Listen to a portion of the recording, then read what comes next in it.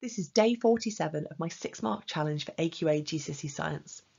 In the run-up to the GCSE exams, every day from Monday to Saturday I've been posting a new 6-mark video so that you can use these as part of your revision for the GCSE exams. If you look in the description below, you'll find a link to all of this week's questions and also the playlist with all of the videos in the series so far. If you're taking GCSE Combined Science, then the hardest topic in quantitative chemistry, and to be honest, probably the hardest topic in the whole of the GCSE, is maximum theoretical yield.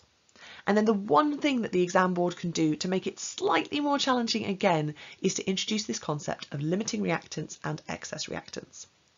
Now, actually, it's very rare that they throw this in like this, because if they do, then it just makes the question so big and worth so many marks.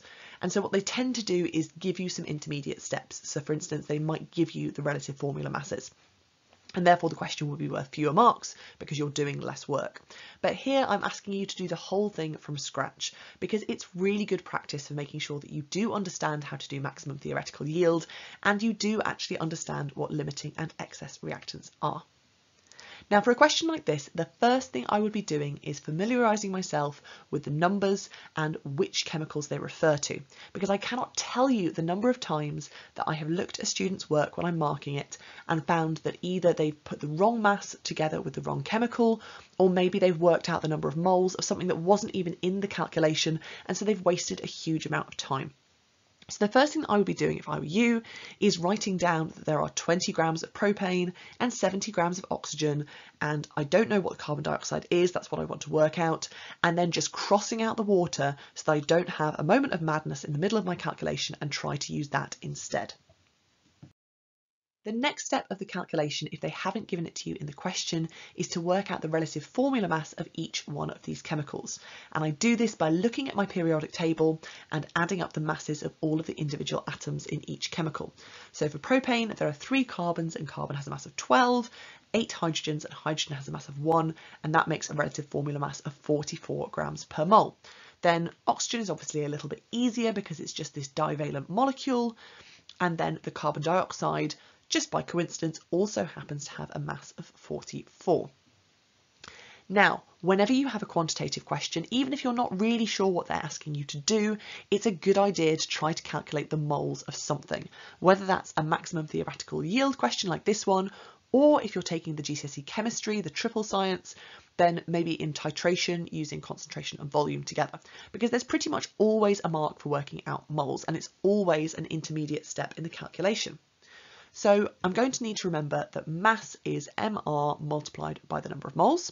And remember, if you're taking your exams in 2022, even though in physics you're being given all of those equations that would be on the equation sheet, for chemistry you don't get anything like that. So you do still need to know that mass is Mr. Mole. And actually right now I need this in a rearranged version. So I'm going to change that up and make it mole is mass divided by mR. So I need to work out the number of moles of both of my reactants. So I start with propane, and I'm going to do 20 divided by 44, which gives me an answer of 0.45 recurring moles. And I want to use that full calculator display because I want to make sure that I'm not rounding early, because that could introduce error into my answer. And then if I do the same thing for oxygen, I do 70 divided by 32, and that gives me 2.1875. So I'm writing down that full calculator display, I'm not rounding early.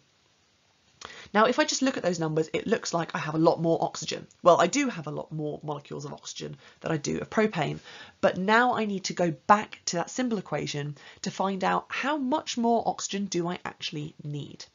Now remember, chemists are lazy and we do not like writing the number 1. So for instance, carbon dioxide is not C1O2, it's just CO2.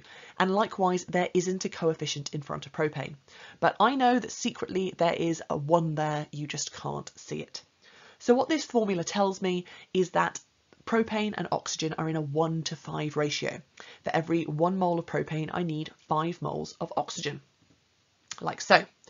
And so if I look at the number of moles of propane that I have, I can calculate how many moles of oxygen I would need to react with it. So I multiply my 0.45 recurring by 5, and I find out that actually I need 2.27 moles of oxygen, which is more oxygen than I have. So my oxygen is in fact the limiting reactant. And I'm going to explicitly write that on my exam paper so that even if I don't get the next step right, my examiner can see very clearly that I have identified it as the limiting reactant. Now, I'm trying to work out the mass of carbon dioxide, and I always use the limiting reactant to do that. Basically what we're saying is it doesn't matter if there's a bit of extra propane. If I haven't got enough oxygen to react with it, then it's not going to get used up. So the oxygen is what is going to determine how much carbon dioxide I've got.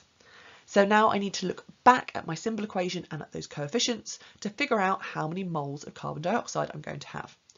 So I can see that I've got 5 moles of oxygen for every 3 moles of carbon dioxide.